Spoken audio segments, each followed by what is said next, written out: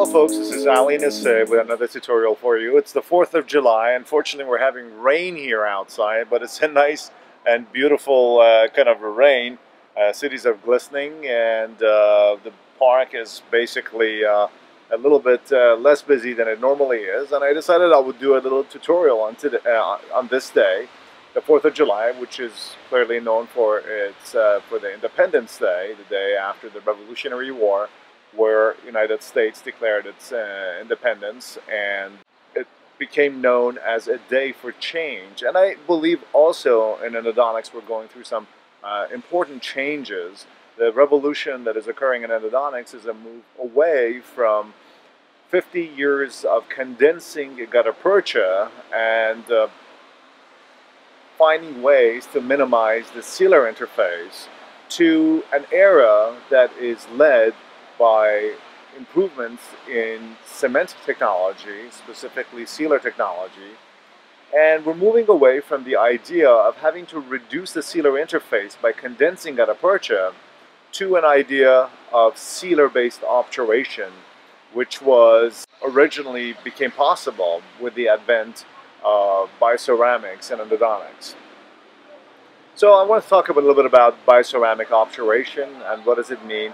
What are the limitations and what are the advantages compared to the historical obturation techniques that we've used for the past 50 years in endodontics? So with that, let's get started on bioceramic obturation. Now everybody knows Dr. Schilder. Dr. Schilder has been a great father and mentor to endodontics and has put endodontics really on the map. And Dr. Schilder's theory and concept that was published in his seminal article in 1968, the obturation of root canals in 3 dimensions, was basically that warm vertical condensation is really the only way to get 3-dimensional obturation of the root canal. And this concept was prevalent, has been probably the modern driving force of using warm vertical condensation and thermoplasticizing gutta percha in order to get obturation. However, a question that has always come up in my mind, having seen this, has been the question of what is it that really seals the root canal? And the answer obviously is it's sealer. So if it's sealer that has been filling and sealing the root canals all this time, why is it that all the mainstream techniques in the past have been talking about pushing gutta percha? They've been talking about pushing it vertically, laterally, in all kinds of directions, but we all know that it's not the gutta percha that's sealing the canal, it is actually the sealer. Well, the main reason this has been the case is because, as Dr. Louis Grossman, another father of endodontics, said in 1988, that the current root canal sealers fall short of ideal.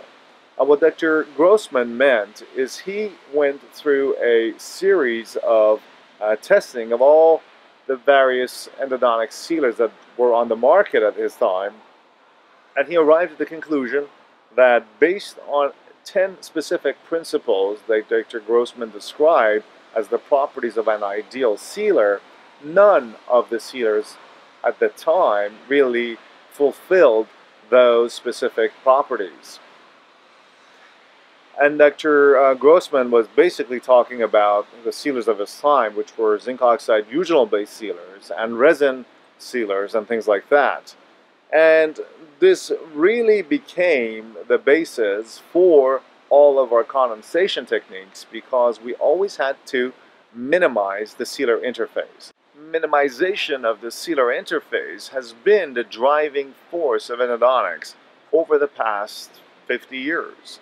And that has been basically driven by either laterally or vertically condensing gutta percha and essentially getting rid of the sealer that is in between the gutta percha and the canal wall, or minimizing its volume.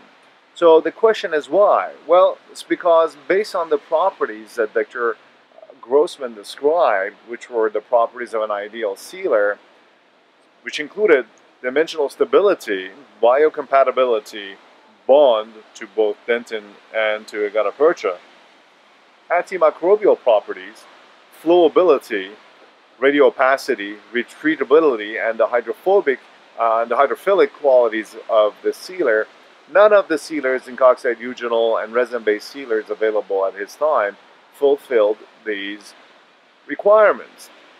Just examining them, Like, for example, dimensional stability, we all know that all the ZOE-based sealer, Roth, Kerr, all of these sealers basically um, shrink upon setting. As a result, you can have pooling of these sealers, or else you will end up with a tremendous amount of shrinkage.